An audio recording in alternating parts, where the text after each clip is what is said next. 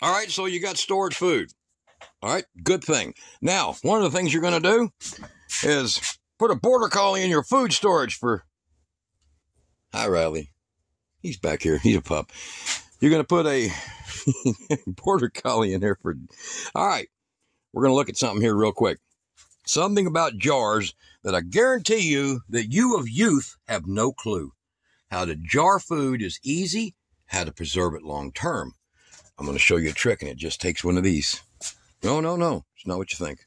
Y'all stay tuned, and we're going to start right here.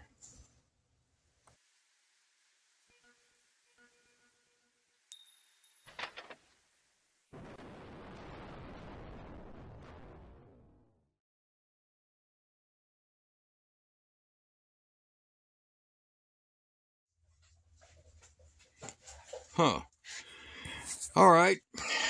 Not normal for me to make a video of one of my food storages, but I was in the process of showing my wife a very old trick.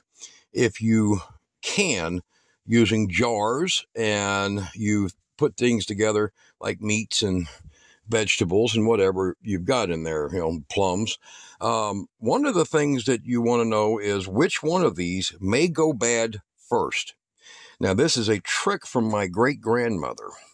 Now, she used a little glass ingot to do this, but it doesn't require that. But I'm going to show you something, and hopefully this audio will pick up really well. So one of the things when you go and buy groceries, you want to date it when you bring it home. You can't base it on the best buys, but date it so that when you set it all out, see, when you stack it all out, the things you bought further back, you keep in the front, and just by dating them, putting dates on them, you can always jump to it and know that you're not picking up something you just brought in.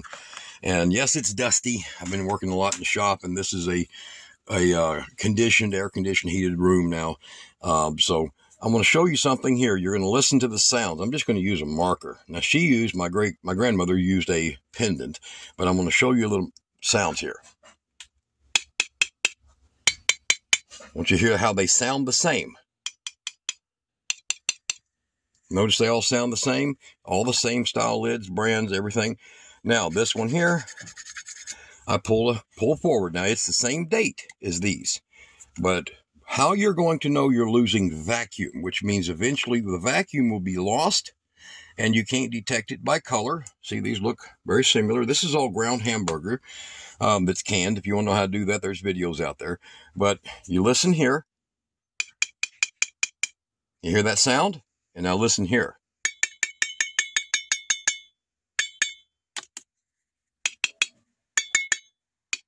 The higher the vacuum, in other words, the more vacuum that's in this one, the higher the sound. The lower the vacuum, which means it could be leaking down. When you find one like this, you want to tighten its lid real good if it's getting loose at all to make sure you give it more pressure down on the lid, on the seal. But now we'll go over here right quick. And I haven't checked these yet, but let's just give it a shot. All right, these are beets. Kira grew these out in the garden, so these are beets. Hear that noise? Now, there's one right there. Listen.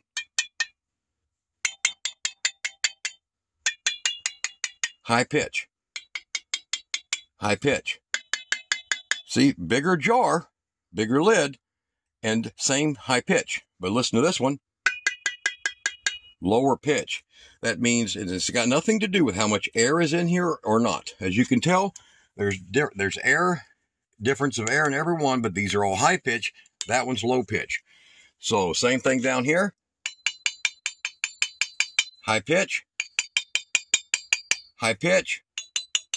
High pitch. High pitch. Now this tells you they're sealed real good.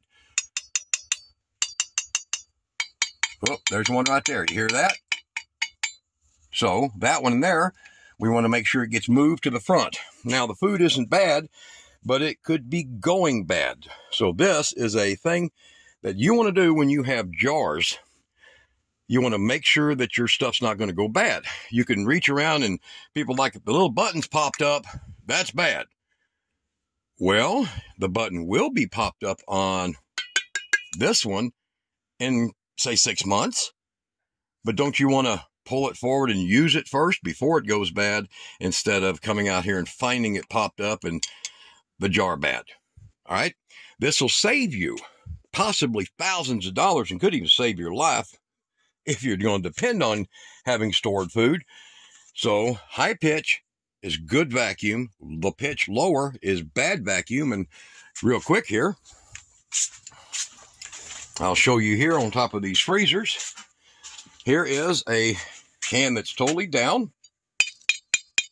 High pitch, another can that's totally down, but its vacuum is almost gone. So you see it hasn't popped up. Listen. High pitch, this one's totally down. You see that? Now here's one where the button has popped, but it's just on. It hasn't quite popped. You can feel a little return in pressure. All right, guys, protect your food. It could save your life. Y'all be good.